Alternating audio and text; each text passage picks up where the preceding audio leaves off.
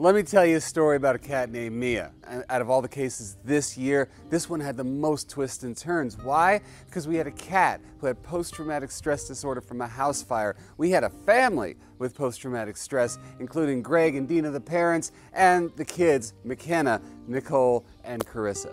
Where I was at before we met Jackson was that Mia was gone. If she attacked either McKenna or Dina one more time, she was a goner. She wasn't going to be part of this family. Greg and Dina wasted no time telling me that Mia was so violent, especially towards their youngest child, McKenna, that she would chase McKenna all around the house. McKenna had no choice but to actually take refuge in a closet. Now, I've worked with a lot of feral cats. There's two types, the kinds that come at you and the kinds that shut down and turn into kitty rocks.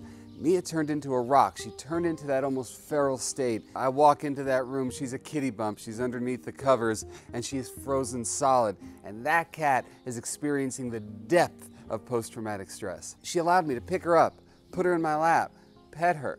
It was something that was so unexpected, I had to show Dina and Greg. It was an emotional experience to see someone that you want to be part of your family undergoing that stress and strain that she was undergoing.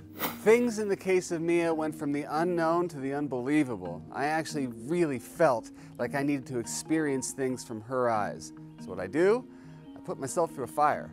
Yeah, I was wearing fire gear, but let me tell you something, that's a changing experience. You go into a room, you can't see anything in front of you, you can't breathe the air, you don't know where the corners are, where the door is. You get completely claustrophobic, completely disoriented, and you're a human. You can ask for help.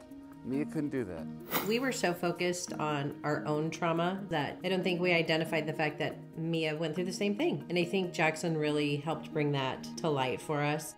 All of my preparation, all of my experiences with this family and with Mia led me to the homework that I had to give these guys. All of them incredibly important. The first thing is she had to have a home just like everybody else. And that included putting beds in socially significant areas, scratchers in socially significant areas, making sure that she was invited into the main living space.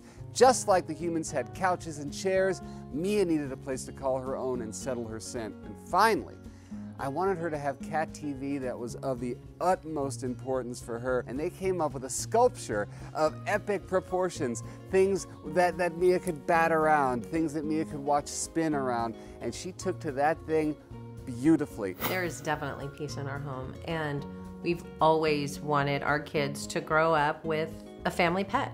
Thank you, Jackson. You gave me back my cat.